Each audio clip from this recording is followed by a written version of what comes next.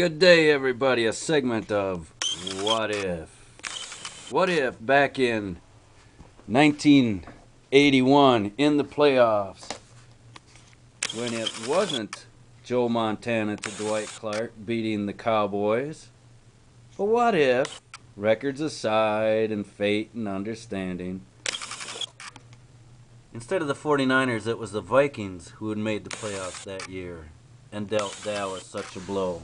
It was Tommy Kramer to Joe Sensor setting up the Super Bowl with the Cincinnati Bengals. The Cincinnati Bengals with such as Kenny Anderson,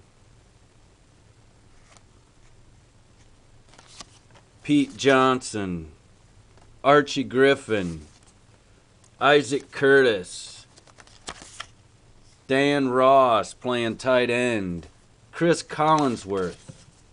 Oh, the Bengals were tough. They had Montoya.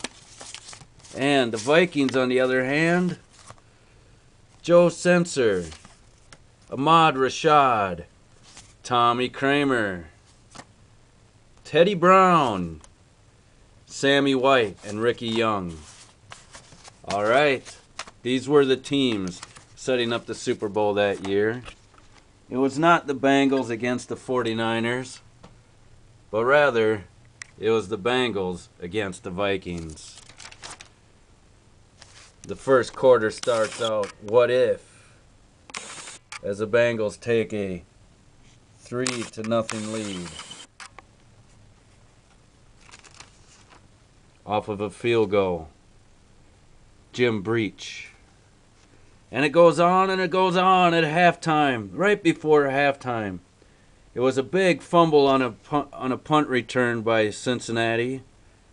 Set up the Vikings touchdown. Ricky Young going in from 8 yards out and taking the lead at halftime 7-6. The second half would not be as good. The Vikings would be shut out, and the Bengals, with a field goal and a touchdown in the second half, would take the game 16-7. Here are the stats of this game.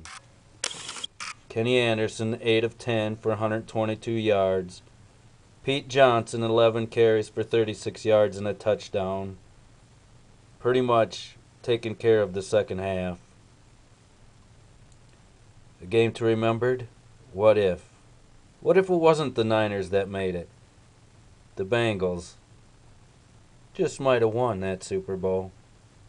One victory they have yet to do. Thank you very much. What if?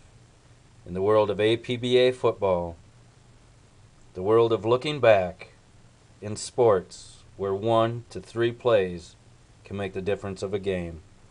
Tommy Kramer, 2 fumbles, 1 recovered by the defense, and Cincinnati would go on to win.